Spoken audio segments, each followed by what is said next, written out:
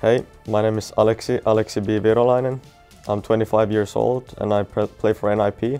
I started around 2007, 2008 with my first FPS game. I was introduced to CS 1.6, but I didn't play it yet too much. And then CSGO came out, we started playing that, and from there on out, it was a few years playing amateur tournaments with my friends, and then I saw I really enjoy this game and the competitive aspect of it.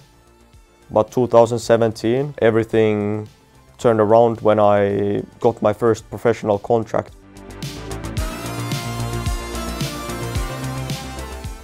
The difficulties were obviously the fact that I had to prove my parents that this could be a thing, even though the money was pretty insignificant. As soon as they saw that it could be something and we kept winning these tournaments and we even had some headlines in Finland, they could also see that it went a bit more international, so I kept competing in tournaments that were overseas. Obviously then I gained all the support to try to do it as best as I could.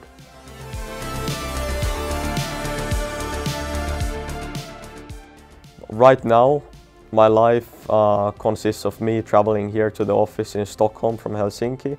Everything is just so organized, and yeah, getting the feeling that you're involved in something also bigger than you just playing your games and whatnot. It's way more hectic in a way because there's so much to do. I'm usually using my tablet. I don't usually get any notifications on that thing, and being a part of screens and all these notifications in like 24/7, it feels like.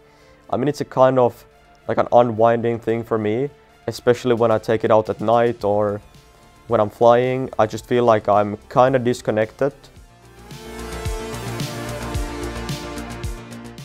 It is currently, I feel like, harder to become a pro because of the fact that there is a lot of people competing.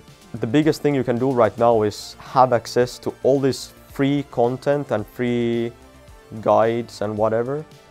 You can really use them in your favor.